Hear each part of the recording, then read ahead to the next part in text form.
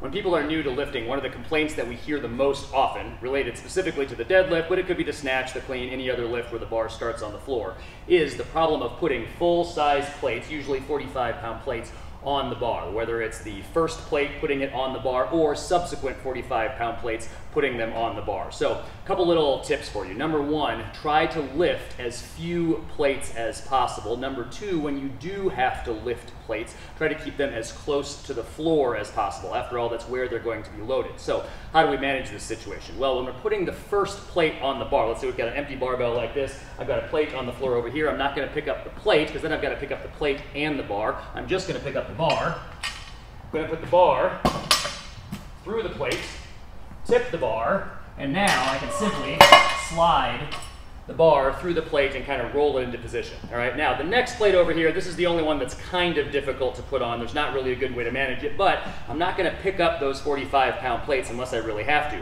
I'm going to be as lazy as I possibly can. So I'm simply going to spin it around. I'm going to roll this over, and now I do have to pick it up a little bit, but I'm going to keep it pretty close to the floor.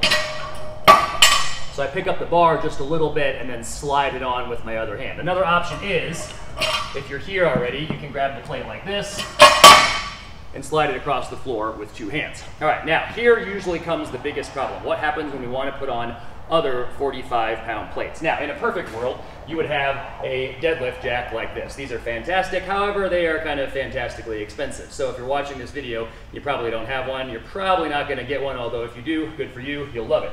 Option number two, you make your own deadlift jack. This will pick up one side of the bar at a time, which makes it very easy to put the other plate on the bar and slide it on. This is very easy to make.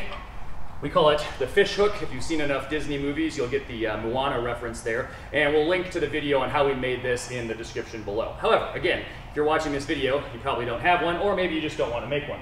So what do you do in that case? You grab a small plate. I'm going to grab a 2.5-pound plate. You could use a 1.25-pound plate, you could use a 5. I probably wouldn't use a 10, but I guess you could. But you just want to use something small. Set it kind of to the inside of this plate over here. You don't want a lot of plate showing on the outside of the plate. And then you're simply going to roll this thing up on that plate right there. That will get this 45-pound plate up off the ground enough that I can take this one, again, rolling it over. I can come over here, pick it up, slide it on, roll it back off, and now I'm good to go. And I can use the same exact process when I'm taking plates off at the end. You really just want to roll the inside plate when you're deloading the plates later, when you're unloading them. You just want to roll the inside plate up on that 2.5-pound plate. Hope this helps you get stronger and live better.